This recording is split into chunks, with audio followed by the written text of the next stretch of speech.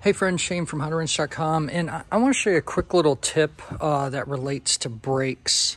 I'm finishing up the RC51. It's actually going to a new owner, and this is a project that we built with students over a couple year deal. And I recently just did a brake job that on a customer's bike that came in that was complaining about they just had a brake job done. And I was in a hurry and I didn't have a chance to video it. So I thought while I had this one apart, I'm going to show you what you could do wrong on doing brake pads yourself. So this is a super important little tip. So hit that subscribe button, grab your little popcorn, and let's do this. Have you hit that subscribe button, that notification bell? You're going to be missing out on videos and free prizes and raffles we have coming up. All right, so your brake pads, when you have a single piston, okay, like this one, where it doesn't push on both sides. You can see it just pushes on one side, okay? So as you apply the brakes on a design like this, let me see if I can do this out the light first.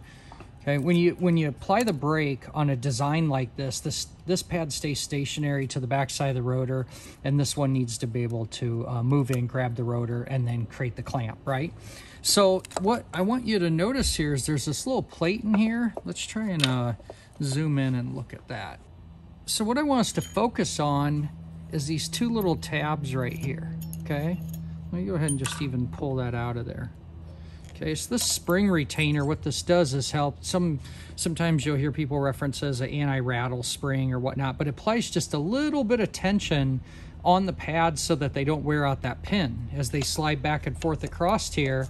So dirt bikes you always get like divots. It's real common to replace these pins on like off-road vehicles, okay? So, like I said, what this does just puts that little bit of tension. It presses on the top of the brake pads there. And what's important about this one is, look at it. It has a little tiny retainer right there, okay, for the back pad. Well, that customer bike that came in the other day, what happened was this was in this position, okay? It was a brand new brake job, okay? This will fit in here either way. So, you know, mechanic does the job, puts this together, maybe this fell out, they flipped it around, whatever. And what happens is as soon as the customer starts to use the bike, the caliper, when it pushes on that brake pad, when you let off, it lets off ever so slightly. If you haven't seen my video, I'll put a link below to where I did a cutaway on a caliper and actually show how the seal works in here to pull the piston back.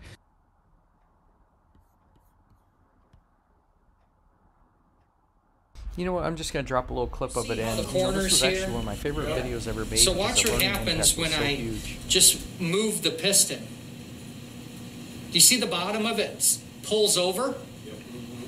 Okay, so that's you applying the brake. That means back here is all the brake fluid that's pushing that out. And when you let go of the lever, okay, and you don't have the pressure on there anymore, look what happens. But do you see how the seal wants to relax back to that square position? Yep. Awesome, man. But what happened was that they just kept going, a little noisy, and by the time they got back to the mechanic, you know, apparently they didn't want to mess with it or didn't want to take any claim to it. But what it did is it ruined this clip, it bent these little tabs over and so on. So when you look at anything like this, doesn't matter if it's a Honda, a Harley, Suzuki, Kawasaki, any of that, doesn't matter. A brake's a brake in this case. This little guy needs to sit in there. Let me get it set up in here. It needs to sit in such a way that I'll get this one out of the way, that this one pad, okay, is going to just, like I said, stay stationary, and then the other one has the ability to slide all the way across that. So if we get a side shot here, it's pretty evident. Let me rotate the camera. So as you can see, when that is in there correctly, that's going to sit on there, and that little ear right there, see if I can get to sit in place, just puts a little bit of pressure on there, holds it right in place, and that one doesn't move. All right, my friends, there you have it. Quick little tip. If you're doing your own brakes, what you need to know is there's the devil's in the details. You want to do a couple different things if you're going to be doing brake jobs yourself. Number one, subscribe to the YouTube channel. Look and see if we have a video on doing brakes that are your model or even similar. And then the other thing I cannot stress enough is to make sure that you are using a service manual so you can get torque specs, figure out what you need to do. Another thing I love to do when I'm working on something is go ahead and have the parts fish just up and waiting for that model. That way, if I want to, you know, look at something, see if maybe I'm concerned a part's missing or whatnot, I can grab that fish, take a look at it, and figure out what I need to do. But howtowrench.com.